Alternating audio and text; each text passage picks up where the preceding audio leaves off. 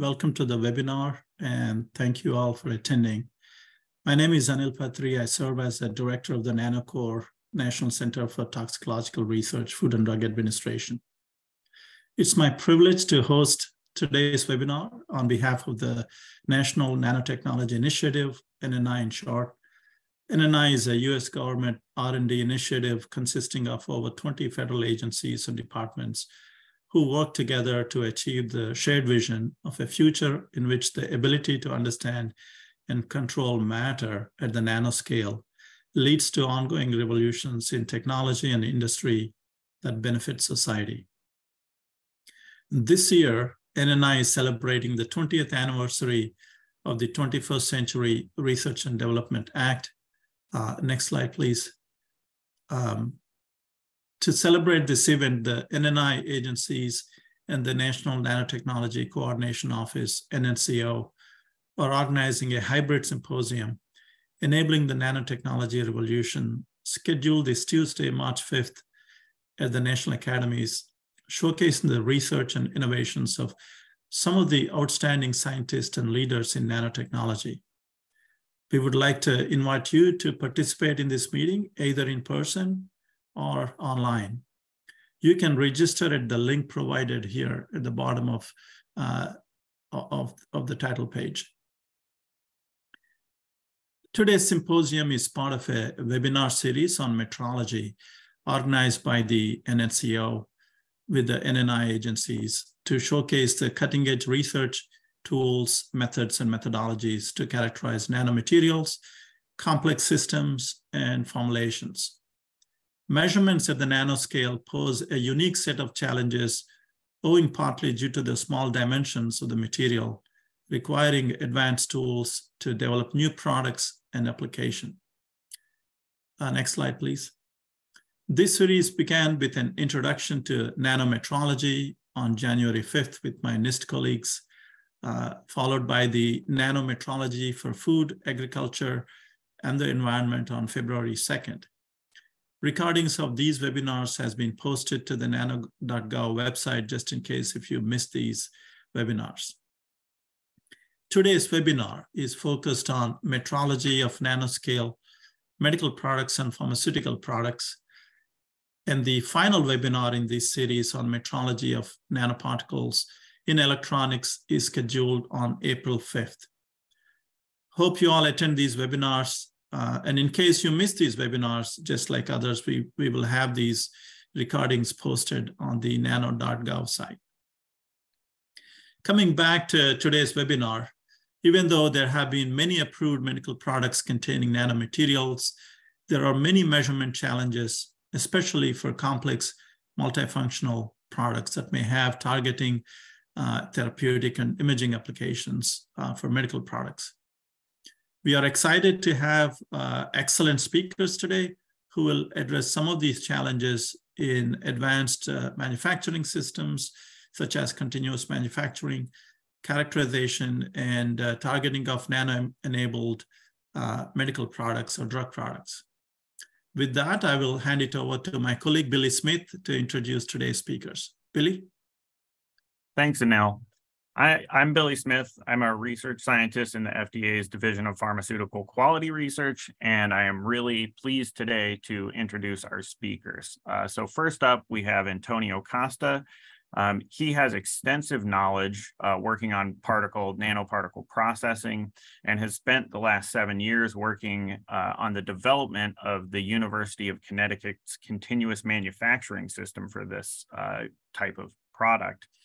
After receiving his master's in biomedical engineering and his PhD in pharmaceutical sciences from University of Connecticut, Dr. Costa has served as an assistant research professor in the University of Connecticut School of Pharmacy before founding Diant Pharma, which he will talk about today in 2019. Our second speaker is Luke Franken. He is the Chief Executive Officer and co-founder of Spectrodyne, which you might have heard of. He obtained his PhD in physics from the University of California, Santa Barbara, where he studied electrical sensing and fluidic systems and particle analysis.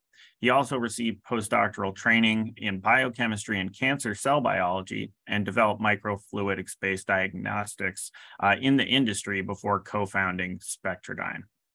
And lastly, we have Roger Pack. He is a research fellow in the biotherapeutic pharmaceutical R&D department of Pfizer in Andover, Massachusetts.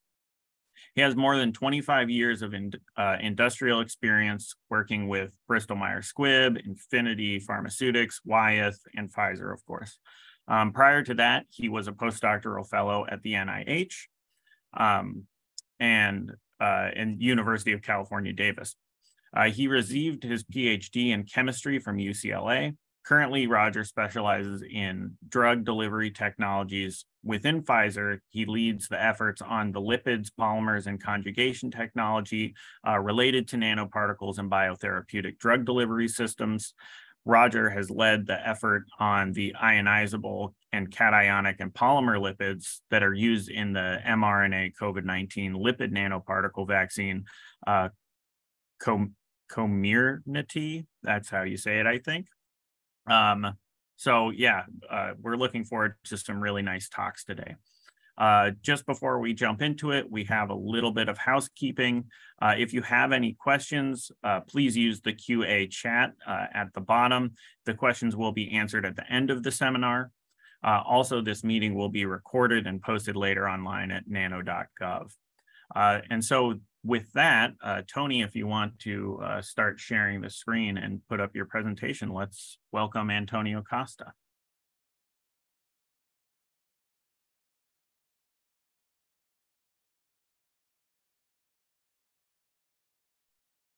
All right, thank you. Thank you, Billy, and thank you for the opportunity to speak today for the NNI and the NNCO. It's a great privilege to be able to discuss our nanoparticle processing system, and I'll just jump into it at this stage. So what we're going to discuss today is measuring nanoparticles with continuous manufacturing. As Billy mentioned, my background's in biomedical engineering and also pharmaceutical sciences.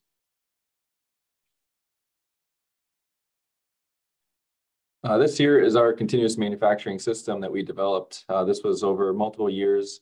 We had about $5.5 million from various awards from the FDA that went into this technology while I was at the University of Connecticut. And so on the left-hand side, we actually have our first prototype system that we developed, and it's being operated inside of a clean room, and we're doing a liposomal doxorubicin run. On the right-hand side, this is what we have today as with the company that I started, Diant Pharma, and we have multiple systems, but this one here on the right is our full system that goes over multiple stages, and I'll go into the details of the different stages that we offer on the system, and that as a continuous single pass operation. So a much say simplified way to make nanoparticles. So how do we make nanoparticles? And just as a general overview. So we have the upstream processing. This is where especially for mRNA or other types of API, we have the API synthesis, and for nucleic acid, there'd be harvesting, chromatography, polishing, etc. But then there's also all the excipients, lipid and other types of excipients that would be added onto the system.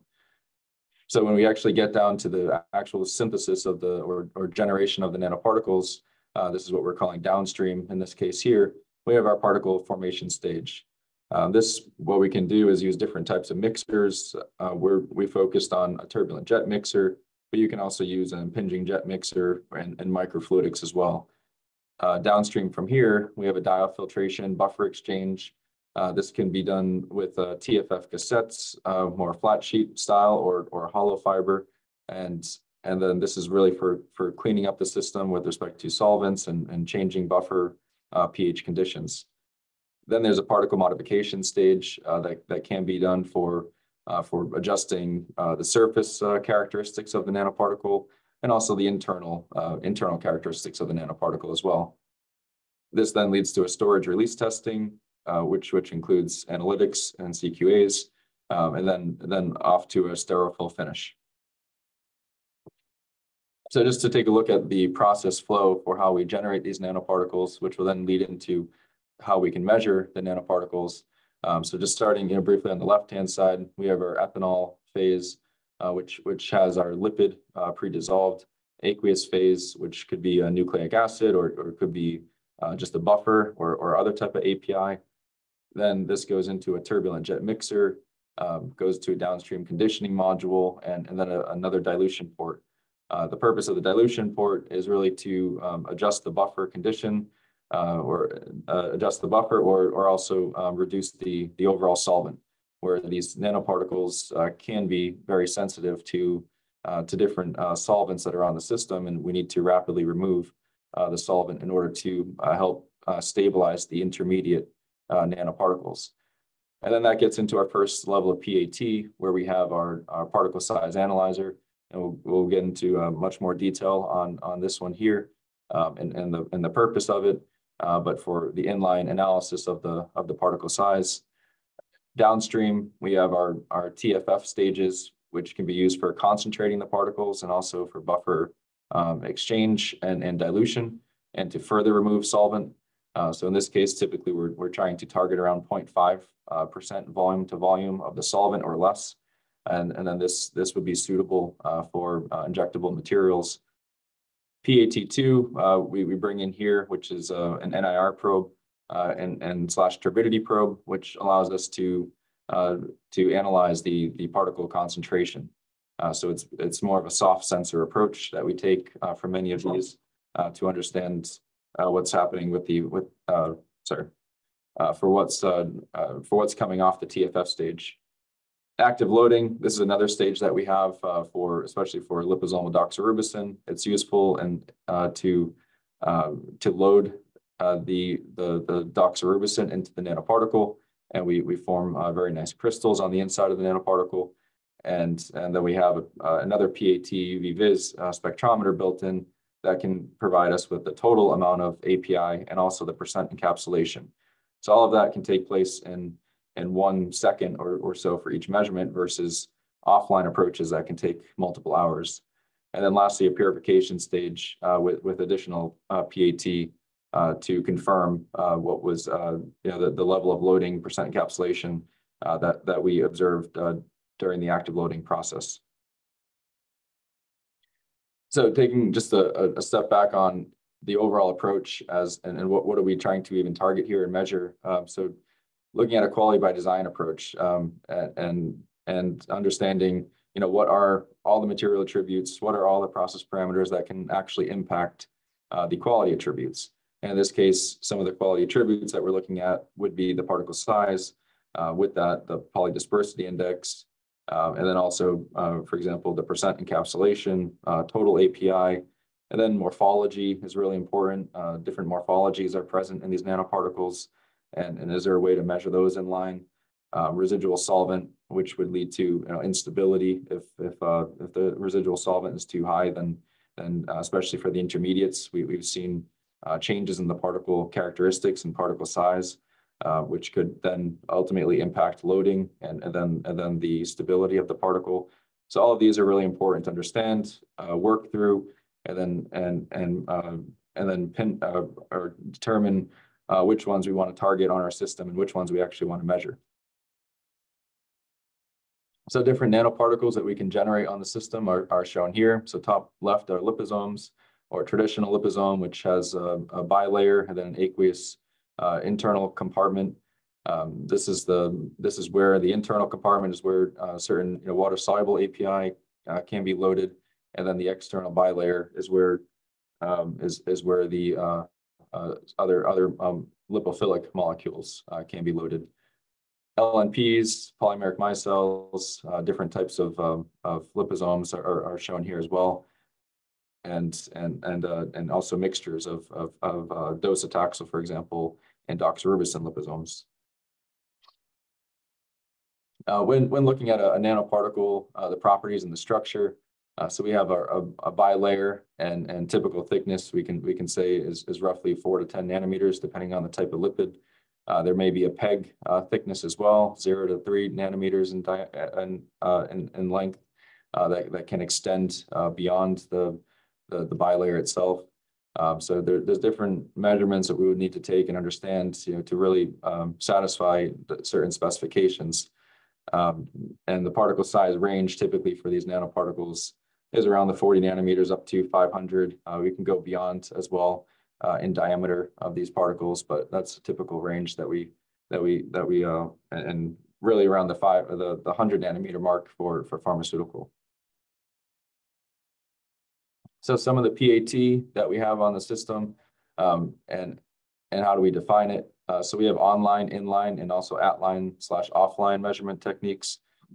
So we look at different tools that we can use as soft sensors, and then we generate predictive algorithms that enable us to then relate that to certain critical attributes or critical quality attributes, such as the particle size or percent encapsulation. So we have dynamic light scattering on the top here, which we show for for example, Z average and PDI. We can get these in real time and measure every 6 seconds. Turbidity, we use this approach to understand total, say lipid or nanoparticle concentration, and then we match this with an offline UPLC CAD method, and UV Vis, which is very useful for a lot of the small molecules, certain API that we can look at the total amount of API and also the percent encapsulation. This here is just showing how we can integrate the particle size analyzer into the system as a flow cell. This is a nano flow sizer by Process LSP, and it's a very nice system that we can run at high flow rates through the unit here and accurately determine particle size. And then we can also use this as a feedback mechanism to then adjust the certain parameters, for example, flow rate on the system, to then adjust the particle size in real time.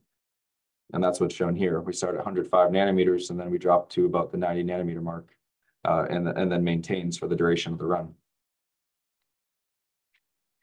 So for the integration for the PAT, we have, and especially for the particle size, what's shown here, we need to have software that can communicate with various levels of software. So then all the data is stored in one location.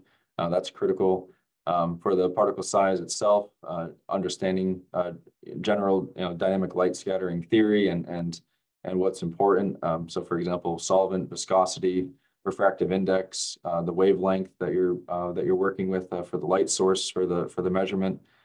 These are all critical in actually determining and getting accurate results. For the nano flow sizer itself, we want to look at certain aspects, focusing, edge, path length, intensity. When you're flowing through a flow cell, we need to understand the shear rate. That's critical. Otherwise, there may be too much noise or too much variability. So honing in and focusing on all of these is critical, especially for the engineers when they're first determining a method and putting together an SOP. When we look at the different measurement techniques, we have to keep in mind that there's different light sources, different tools that you can purchase out there may provide different results, even though that they're the same theory. So dynamic light scattering, there's different systems that are out there, different light sources, different wavelengths, and all of these will produce slight differences, say in the particle size itself and the polydispersity index. So we have to keep in mind that there are differences, and that even from vendor to vendor. So understanding the internal workings of the system is important. And we took a look at here different liposomal doxorubicin that we processed on the system, and then that the RLD and the generic versions that are out there. And we can see what we were able to process nice spherical particles, very low polydispersity index, using both a Malvern DLS and also a nano flow sizer. And then we can see actually some differences in the polydispersity index when it comes to nanoflow sizer, and that's most likely due to a 1300 nanometer light source versus a 633 laser source. So we can pull these differences out and once we understand the actual mechanism of the measurement. And briefly, I'll just run through this a bit, just for sake of time. But we did some work, liposomal doxorubicin, more detailed analysis, and this was in collaboration with the Nanotechnology Characterization Laboratory. So a lot of great work was done here, and we definitely thank them for their support and for some of the animal studies that were done. For the cryo-TEM, we just similar slide to what I showed before, but we were able to generate nice spherical particles using a continuous process. And then when we look at the batch processes, there are differences. We can get more elongated particles, and then also smaller and smaller particles, and even empty particles. So it's really critical to understand the process parameters and their impacts on the CQAs.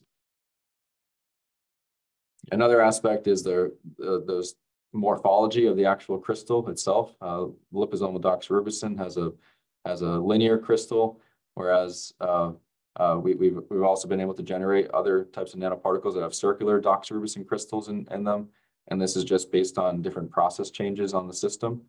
So then being able to measure and understand the impact of this type of crystal formation versus a linear would be critical, and what percentage, for example, are at a circular versus linear, and does that have any clinical outcomes? Is it actually doing something to the release profile of the particle or uptake?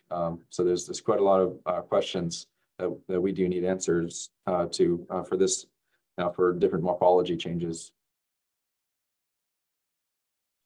This here, we're just showing the different structures that we've seen so far: elongated particles and elongated crystal, and then also spherical crystals, and this here shows a spherical circular crystal, and then also in between, almost a U-shaped, which was possibly going from a linear to a circular configuration.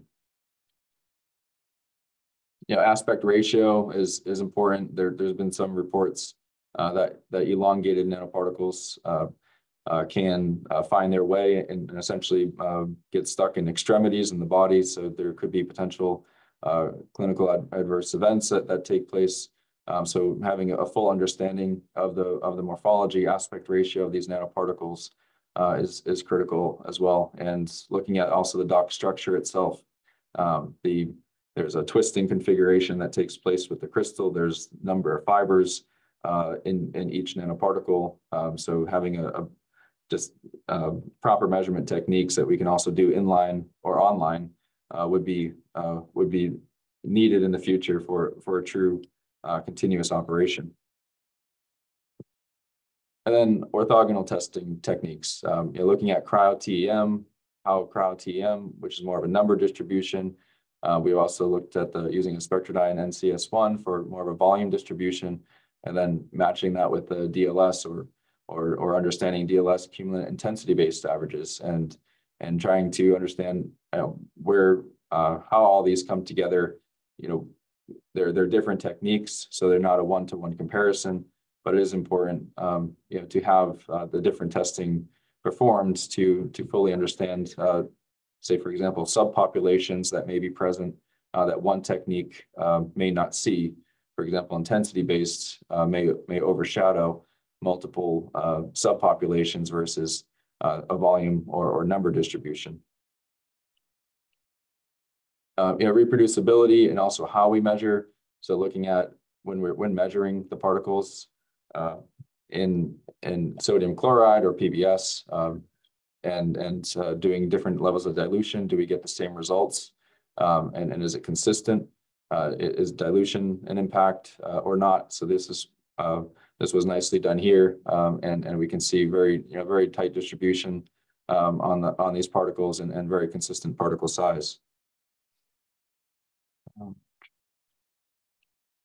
Skip ahead here, and last for another aspect, AF4 separation with inline mols and DLS. So this gives us a additional data on the particles themselves. What we look at here is more what's called shape factor.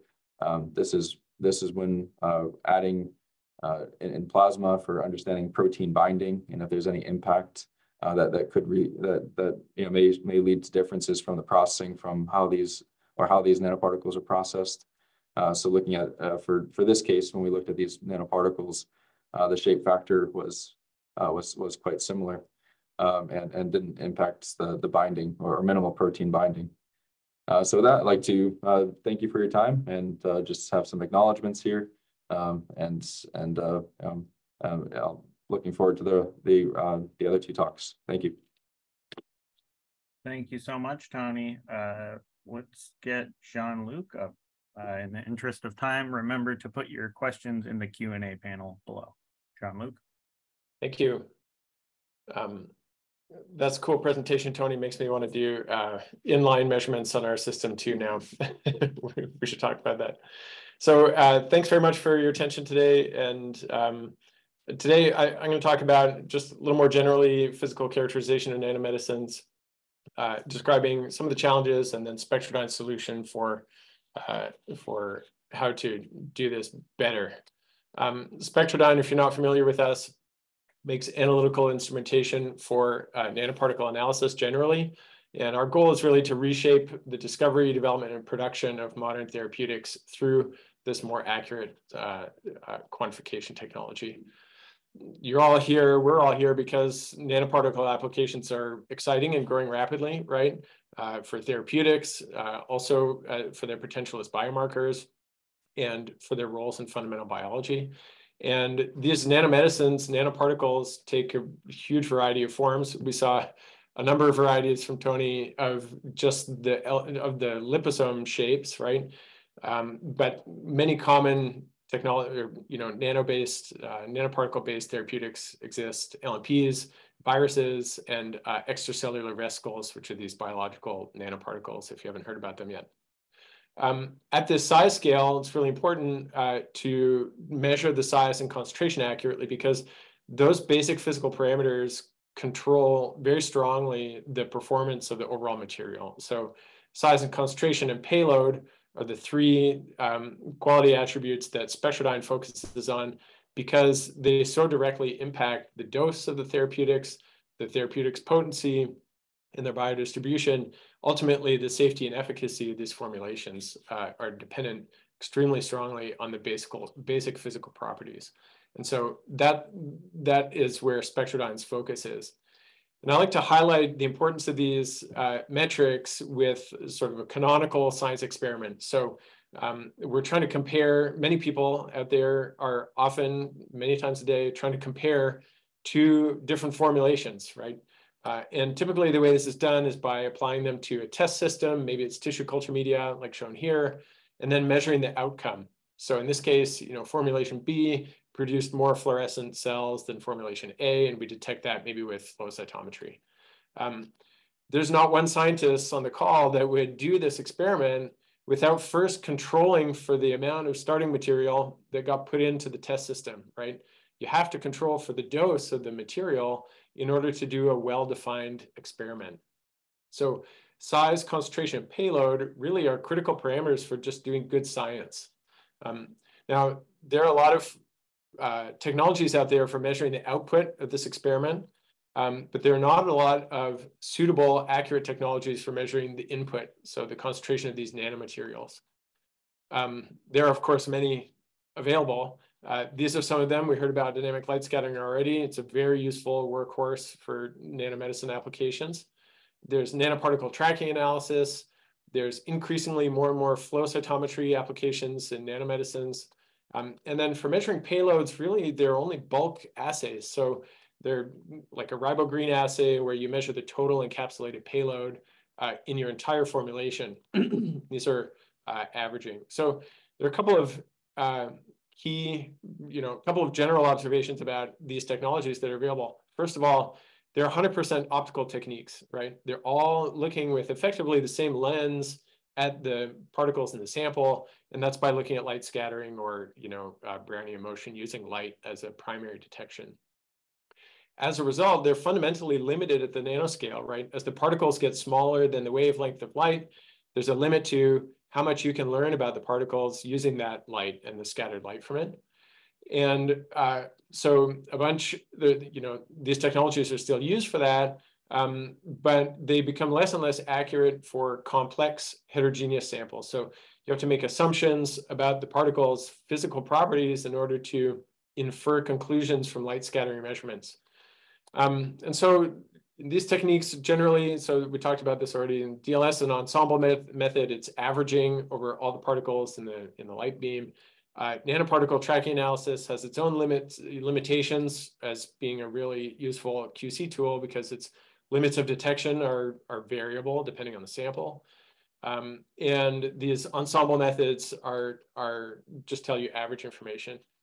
I would say flow cytometry is kind of the most promising here because it's a single particle method and it's a way of getting towards size and concentration as well as fluorescence phenotype information. And we'll talk about that in a little more detail because we're geeking out on nanometrology today. So flow cytometry, if you're not familiar with it, works like this. You flow the particles through a laser one by one, okay? So it's a single particle method.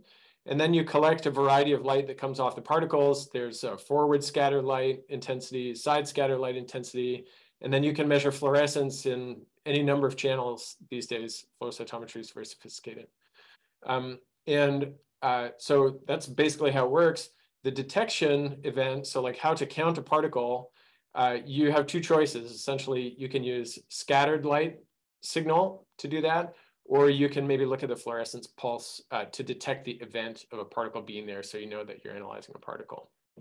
Now, at the nanoscale, this becomes a challenge for a few reasons. So if we're going to count particles with the scattered light, we're limited because nanoparticles, especially biological ones, they scatter very weakly and they're very small, so they also scatter weakly. In practice, conventional flow cytometry is limited to 100 or 200 nanometers and up. For this reason, just because the detectors are not good enough, but it's also sample dependent and very hardware dependent. If we look at, another option would be to count particles with fluorescence, but then you're only counting the fluorescent particles, right? So only those particles in your sample can be detected. And what about measuring size? So from fluorescence, there are ways that you can use a reference particle and stain maybe a lipid membrane in a controlled way to infer size that way, but these are also material dependent methods. And if we look at scatter, this is a really key point because a lot of technologies use light scatter generally to infer the size of the particles. You really have to know the refractive index of every particle you're looking at in order to measure its size. And this causes a major problem for heterogeneous samples. And I'd like to highlight that with discussion of this paper briefly. This paper is published in Scientific Reports about a new flow cytometry. A bunch of these authors are from Beckman Coulter. And they show this plot here, which is they're talking about how the scatter intensity depends on the refractive indices of the particles. So this plot shows streamlines, so light scatter intensity on the y-axis, and then particle size as measured by other methods on the x-axis. And so on a flow cytometer, if you're going to detect individual particles with light scatter and you want to infer the size, say we detect a particle that has 1 × 10⁵ arbitrary units of light scatter. Okay, so we won't know without prior knowledge about the material whether this is caused by a 100 nanometer polystyrene particle or a 150 nanometer virus particle or even a 200 nanometer silica particle, right? All these particles have different refractive indices, and it makes it impossible to measure their size by light scattering alone, okay? So that's why we need orthogonal methods. And even if you know that you have a homogeneous sample, this is still a complex question. So I'm going to throw out a couple of other papers that came out in response to this paper just to show how complex the problem of determining the refractive index of nanoparticles is. I could bet that the particles that Tony showed with different crystal structures all have different refractive indices, even for the same size particle. Just for that reason, it's a complex problem. Okay, so there's still a critical need for direct and accurate measurements of size, concentration, and payload, and that's where Spectrodyne comes in. So this is our ARC particle analyzer. It makes direct and accurate measurements of those parameters down to about 50 nanometers currently. Importantly, it doesn't require any assumptions about the particle's properties. So its accuracy is independent of the refractive index of the particles, the polydispersity of the sample, or the heterogeneity of the sample. It's very fast and easy to use. It's similar to flow cytometry, but much faster. There's no alignment or cleaning required for the technology. So let me explain how it works, because that'll inform the data examples that I get to next. We use microfluidics. We leverage that technology very strongly. And what we do inside this microfluidic cartridge is flow the sample through an aperture in the fluid flow. And every time a particle goes through there, we measure an electrical signal, not a light scattering signal. It's an electrical measurement that tells us how big the particle is and how fast it went through the constriction. So that tells us the flow rate and ultimately the concentration of particles. So this is a very direct method of sizing and measuring the concentration of particles. This has been on the market from us. Tony mentioned using this to look at his LNPs for about 10 years now in the form of our NCS1 instrument. Before that, actually, this is called the Coulter principle because Wallace Coulter invented it decades ago. It's been the gold standard for large particles and cells for a long time. Now, in the ARC particle analyzer, what we've done is integrated the resistive pulse sensing method with fluorescence, single particle fluorescence. So now we excite particles one by one as they go through this channel, and we measure the fluorescence that's emitted from each particle individually simultaneously with the electrical signal. So we measure size and concentration electrically, and we measure the fluorescence, the intensity of the fluorescence emitted by each particle in up to 3 detection channels at the same time. Part of the reason this works so well is because of the microfluidics, and I won't spend too much time on this, but we've engineered a bunch of features inside these microfluidic cartridges that make it practical to use at the nanoscale. Ultimately, these deliver ease of use to the end users, and we have customers that measure particles in plasma directly, other biofluids, tissue culture media, very complex samples that you could never measure. They're too polydispersed and heterogeneous to measure with other techniques, and you can run them with very little sample prep on our system.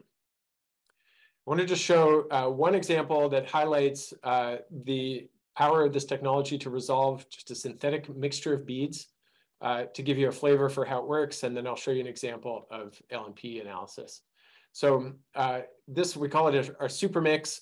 It's a mixture of 6 different polystyrene beads. They have overlapping sizes, different fluorochromes on them, some of them non-fluorescent, and they're all mixed together in a single sample. This is what the raw data looks like, just so you have a sense for how the measurement works.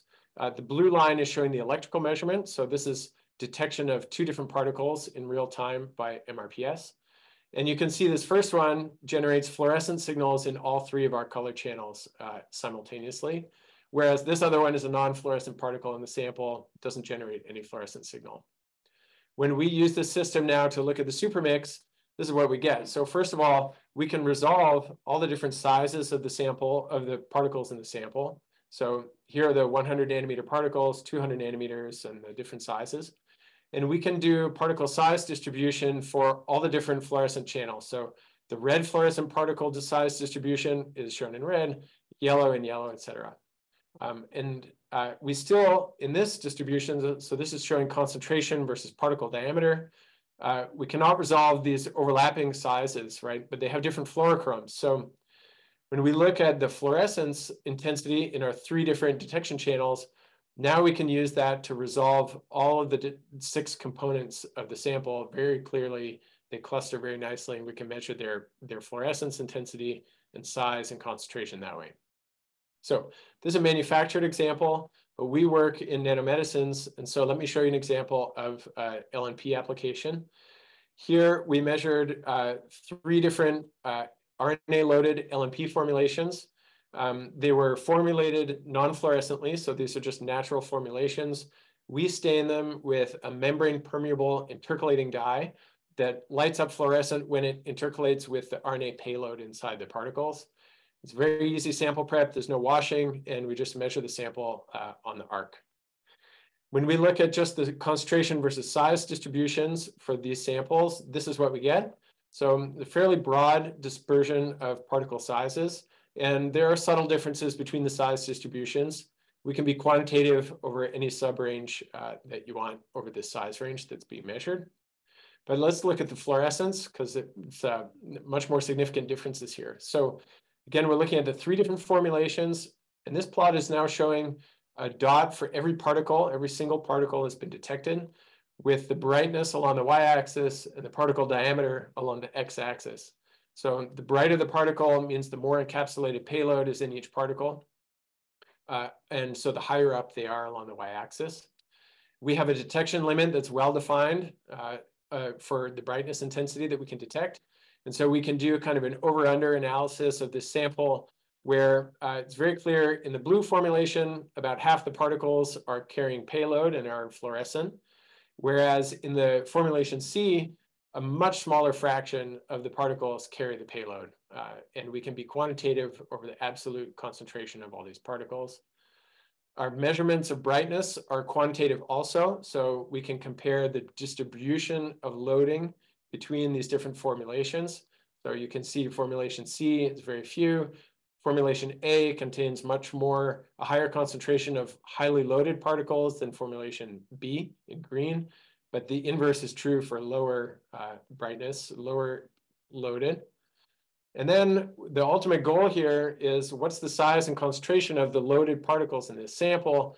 So we can put a gate right around the fluorescent particles and be quantitative of the concentration versus size of just the loaded particles in the sample over any size range that we can measure. So this is showing the concentration versus size of just the payload carrying particles in these 3 different formulations.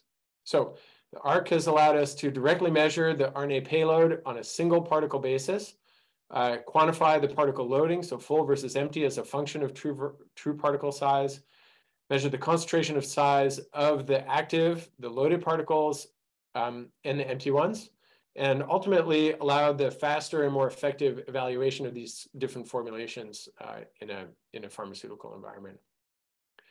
We're short on time, so I'm not going to show this next example, except to say that we can also quantify surface markers on these samples, on nanoparticle samples. I think this will feed into Dr. Pak's presentation next. And we can be quantitative over the number of epitopes that are expressed on the surface of some of these particles. And I'll leave it at that. So I hope I've introduced you to the ARC. Lots of information about this on our website to learn more. And thank you very much for your time. Appreciate it. Look forward to the question period. Thank you so much, Jean-Luc. Remember, if you have any questions, put them in the Q&A. Up next, we have Roger. Go ahead and share your screen and we'll get moving. Thank you so much.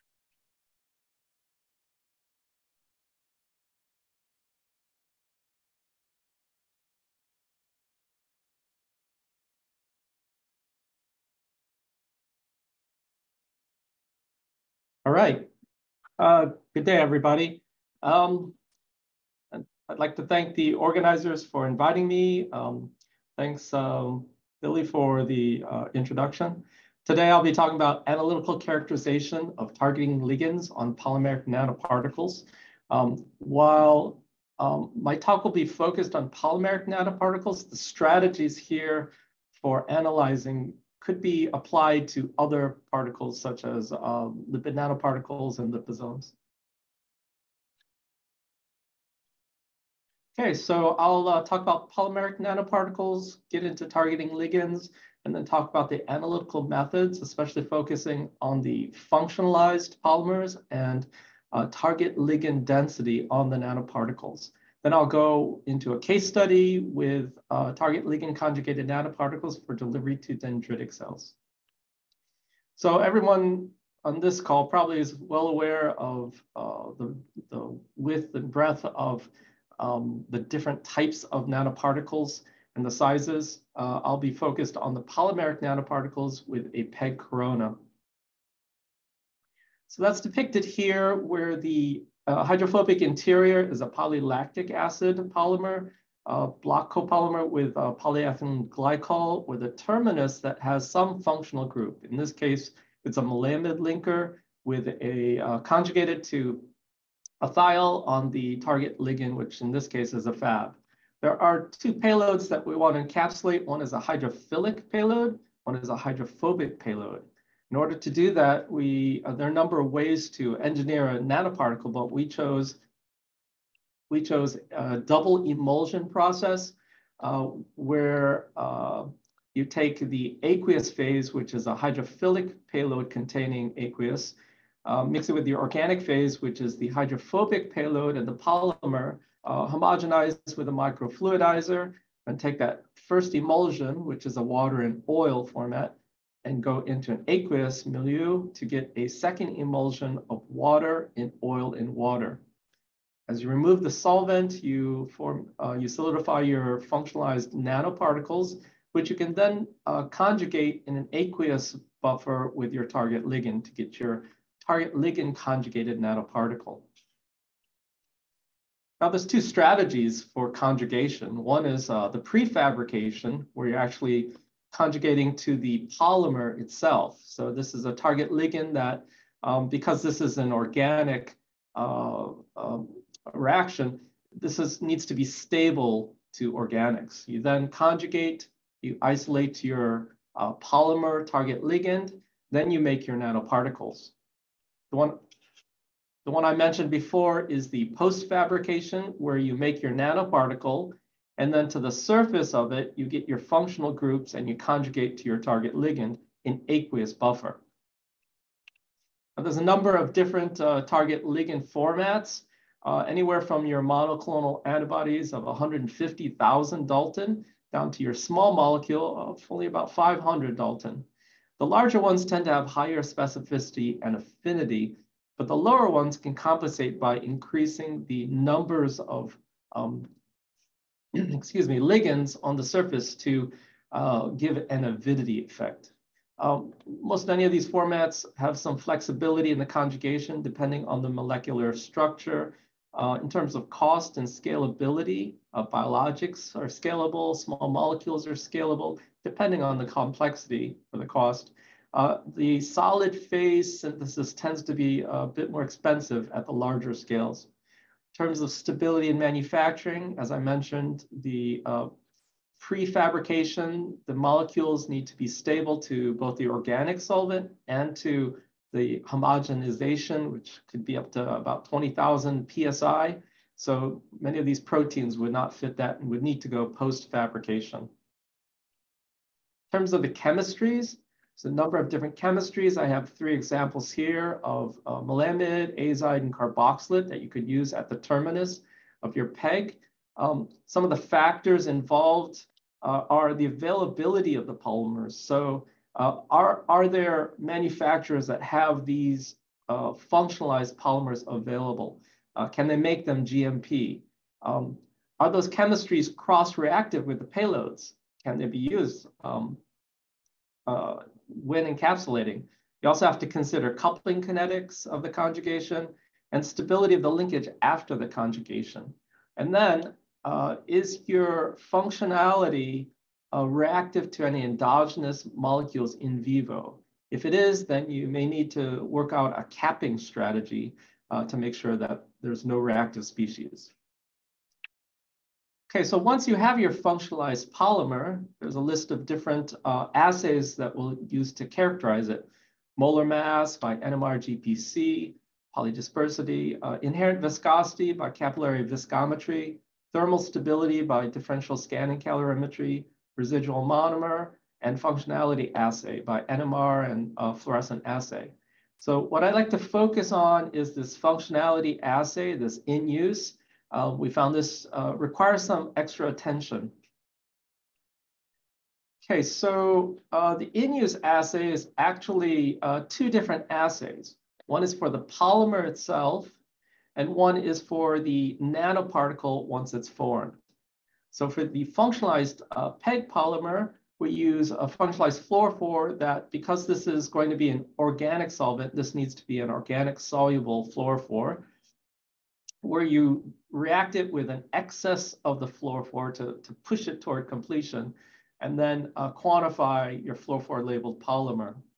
For the nanoparticle surface functionality, it's very similar, except this one is a aqueous buffer.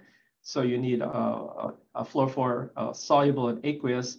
You make your fluorophore labeled nanoparticle, and then you could deformulate in organic solvent and look at the fluorophore labeled polymer and quantify that. So here's an example of the polymer functionality, where we used Alexa Dibo to react with the azide PEG PLA.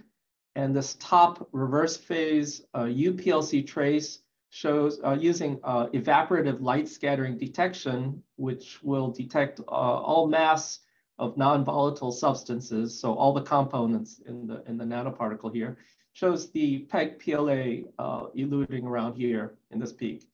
If we look at the functionalization reaction, and this is by UV vis at 488 for the Alexa, you can see the excess dye in the reaction, and then the main peak that's eluting at the same time as the peak in the evaporative light scattering detection. But we also see some species, low-level species of maybe PEG and smaller fragments of the PEG PLA. Now, when we saw that, we looked at the analysis of these PEG PLA. We found that the vendors, are showing NMR with high functionalities. When we measured it with the in-use assay, we found they didn't quite match what was found in the NMR data. It could be that the NMR it may be difficult in the NMR to differentiate between a PEG PLA and a fragment of a PEG PLA. We took a little closer look at this using just the azide PEG OH initiator of the PLA polymerization reaction to see how functional that was. And so in this assay, the red is the PEG initiator, and then the azido PEG PLA is in the blue. So essentially the PEG initiator, which just has the OH group of the PEG, but the Dibo reacts with the azido, you get essentially 100% quantification reaction of the dye. But the PEG PLA takes a little bit longer, but never quite reached full functionalization. What we found with the azido PEG was that a number of different batches and different vendors seemed to match fairly good with the functionalization assay, showing that maybe the initial PEG PLA at the different vendors may have some issues in the NMR. So it's important to have an orthogonal method for characterizing the functionalization of your functional group within the polymer. Next, I'd like to turn to the target ligand density assay. So this was, we thought would be a little bit easy at the beginning, using what's in the literature. A lot of people use, you quantify the total protein that's put in the reaction. You quantify the protein that's free in the filtrate after dialysis or after centrifugal filtration. And then you take the total minus free to get you the conjugated. But what we find is this is an indirect. We're not measuring what's conjugated, we're measuring what's left over. And adsorbed protein on the surfaces of nanoparticle overestimates what's conjugated on the ligand. So we tried a number of different attempts to do a direct assay. We tried digesting the PLA so that we can get the target ligand and the PEG as a stub and be able to quantify that, because that'd be more aqueous soluble. pH or enzymes, we weren't able to fully digest. We were able to get some degradation and digestion, but not fully. We tried to go to GPC organic methods, but the peaks were too broad and we weren't able to get good resolution between the ligand polymer from the polymer. And then we tried capillary isoelectric focusing, but there was too much interference from the polymer. We tried a direct assay where we tried to conjugate the fluorescent dye to lysines on the protein, but we realized that it's too dependent on the fluorescent conjugation to interpret. So then we went with the intrinsic fluorescence of the protein itself. So the tryptophans have some intrinsic fluorescence that you can use. And so we used the double detector evaporative light scattering with the intrinsic absorbance and fluorescence to get the ligand polymer to polymer ratio in order to get the target ligand density. So here's an example where we spiked free target ligand as a control with no functional group in with the nanoparticle. And so in our ELS detector, we see that the free TLFab elutes here. We see that the PEG-PLA elutes here. We get some of the smaller PEG-PLA species. In the UV channel or fluorescence channel, in this case, there was enough to see at the 280. You can see the free TL, but the PEG-PLA is transparent in UV. So that's why you have to use the ELS. Now, when we look at a conjugated reaction, what we see is that the Fab conjugates with the PEG-PLA and elutes in the same retention time as the PEG-PLA here. In the UV channel, you see that the Fab is showing up here, and you do see some free target ligand Fab in there as well. Because ELS is not necessarily linear, you do need to get a standard curve of what you're looking at in order to quantify these. So the target ligand density turned out to be very useful in helping to determine, how much you've actually attached on the nanoparticle. So our case study here is on targeting nanoparticles to dendritic cells in spleen and lymph nodes. So if you target the dendritic cell with an antigen that you're targeting for some of these autoimmune disorders, such as type 1 diabetes, rheumatoid arthritis, and so on. If you have your hydrophobic payload, which is a tolerance permissive immunomodulator, the dendritic cell will take up the particle, process the antigen, present it to T cells, and in the presence of that immunomodulator, will help to differentiate and expand the T cell population and convert it to Treg cells that promote immunotolerance.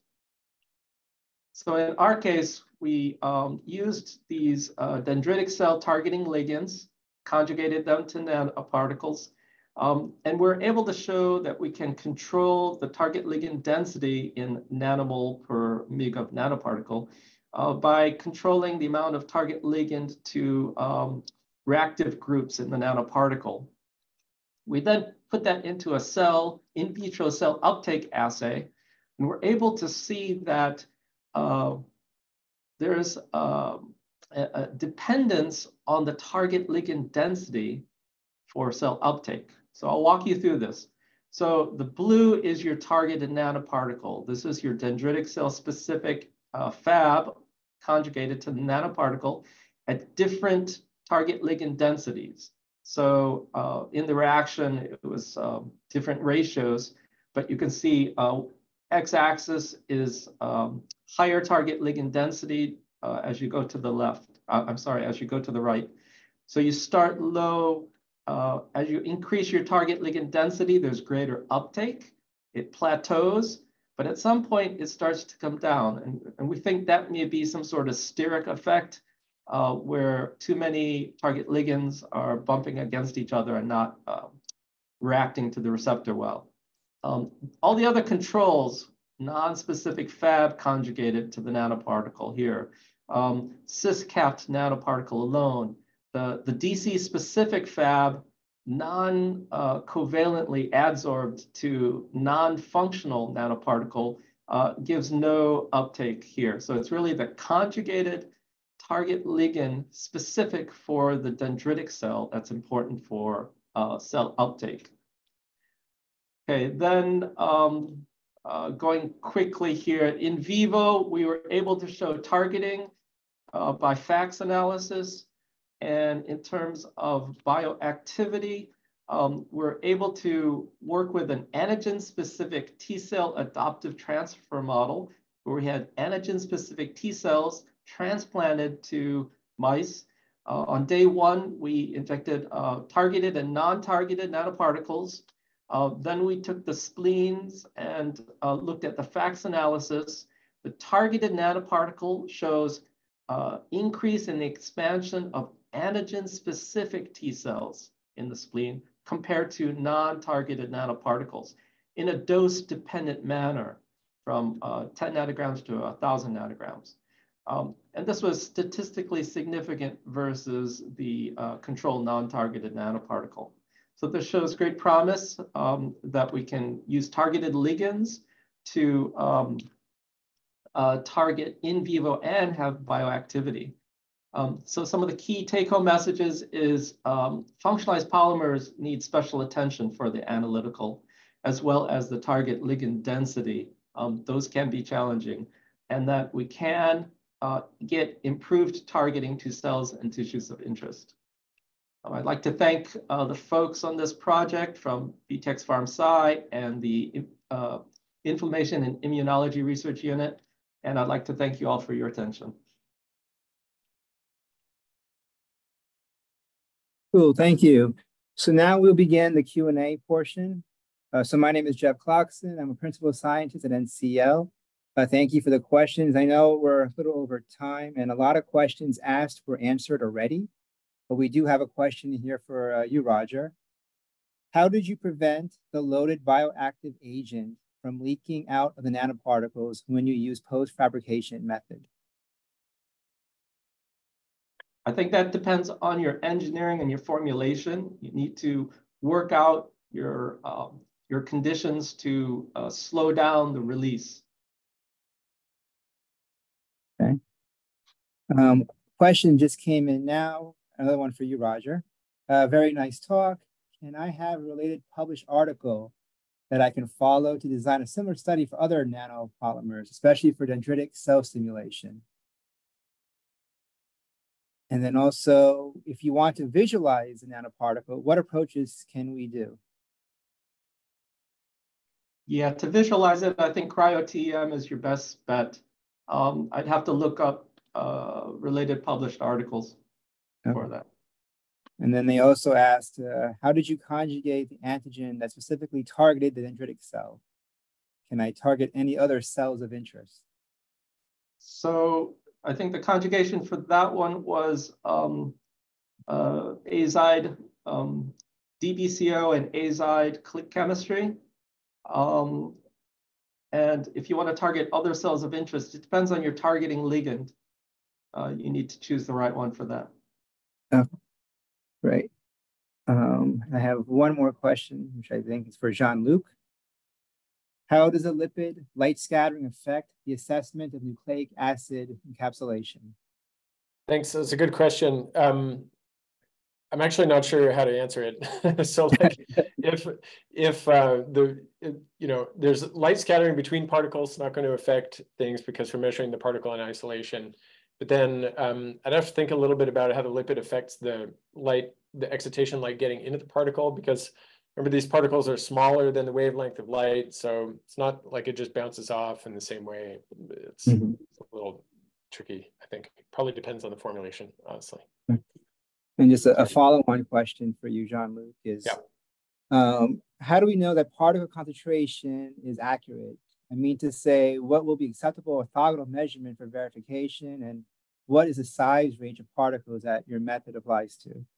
Good question. Okay, so for the size range, we measure from about 50 nanometers up to 2 microns with fluorescence and up to 10 microns with just the electrical method.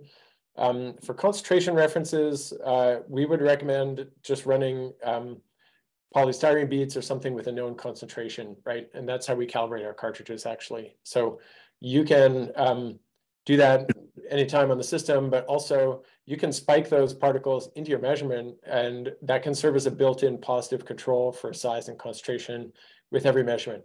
Okay, thank you. And then one last question, and this is for Tony. So in your presentation, you show the continuous manufacturing process as it applies to liposomes and doxorubicin specifically. Can this be applied to other APIs as well as other nano platforms? Yes, so we can apply for UV-Vis and others where we're looking at total API. It'd have to be active for the UV-Vis range. We can also use Raman and other techniques as well to expand or a combination of these techniques. And then this is really where the soft sensor approach comes in, where we can take multiple inputs from these different sensors and put them together for similar output. So for mRNA and others, there would have to be a different approach that we take than UV-Vis alone, for example. But we can really expand to similar type, if it's a similar type of API to doxorubicin, small molecule, anthracycline, and so forth, then we should be able to use a very similar approach to what we use for doxorubicin. Okay, great, thank you. So that's all the questions that was in the Q&A that haven't been answered. I know we're a little over time, but I want to thank everyone for attending. Again, on behalf of the NNI and NCO, thank you for attending, and thank you to the speakers presenting great presentations today. And as was mentioned earlier, this will be available online as a recorded presentation. So please look out for that. Thank you, everyone. Thank you.